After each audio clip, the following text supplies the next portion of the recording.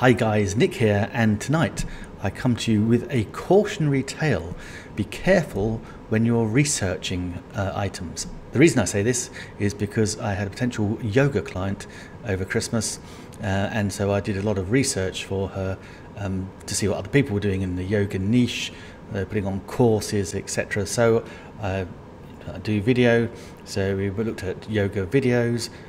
Most of them absolutely fine, but then when you search stuff on YouTube, it kind of recommends bits and bobs for you. Next thing I know, I've got some recommendations, and of course I clicked them because I was just interested, wasn't paying attention, and they were a little bit risque, shall I say.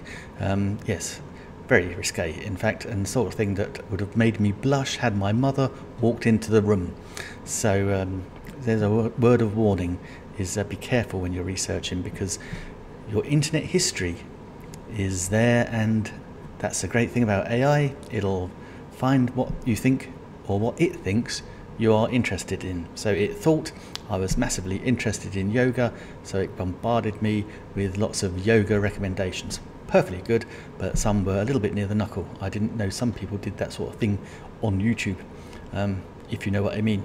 And so, on that cautionary note, I shall leave you, and I'm fully paid up member of my gym, and yoga lessons start at 6:30.